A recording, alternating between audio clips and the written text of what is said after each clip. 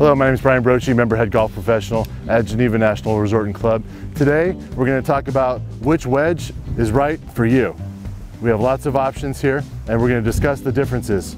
So I have a number of different wedges that I have that I'll switch in and out depending on the golf course and conditions and the different types of bunkers. So I'll start with a 56-degree wedge that I have that has 15 degrees bounce. So you could imagine the bottom skid of a boat, how it pushes and skids off the water. That's exactly what this does. This bounce is from the leading edge to the back edge, and there's 15 degrees there. So in essence, this is the perfect club for soft sand conditions, soft turf conditions, where that skid, in effect, won't allow the wedge to dig into the ground. Versus something like my 62-degree wedge, which only has 8 degrees bounce and is much flatter from the leading edge to the back edge. So what you'll find with this is this wedge will dig into the sand more. So anywhere where there's very firm conditions, either grass or sand, this is the perfect wedge for that.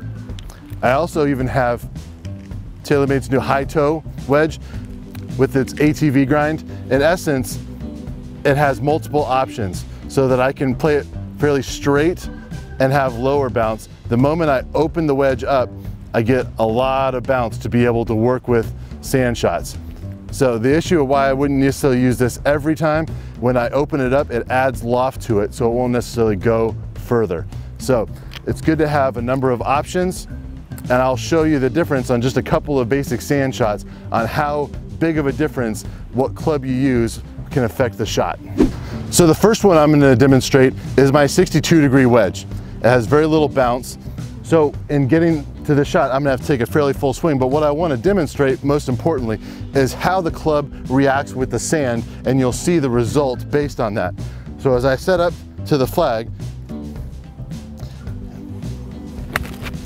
so you can see that took a lot of sand and really splashed out. So what happens is that club digs into the ground, and you can see it had a hard time, even with a fairly full swing, getting all the way back to the hole. So now I've got my 56-degree wedge, 15 degrees bounce, so a lot more bounce. It shouldn't dig nearly as much into the ground and should help me get further back to the hole.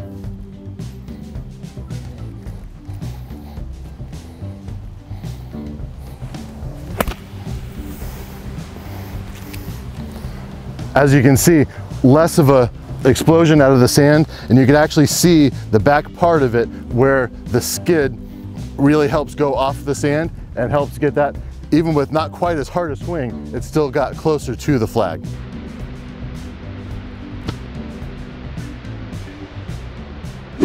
Next, I'm going to try this TaylorMade high toe wedge. The bounce here again, I'm going to open up the club face to try to utilize that. So hopefully this slides through the sand and kind of acts as that skid again to get through the sand so I can get the ball all the way through there. The difference you'll see with this and why you would use this versus the 56, this is probably going to go a little bit higher. One thing I noticed here is this flag is kind of on a shelf up there. So using a little more loft, even with more bounce, should help you get through the sand and fly all the way up to the flag.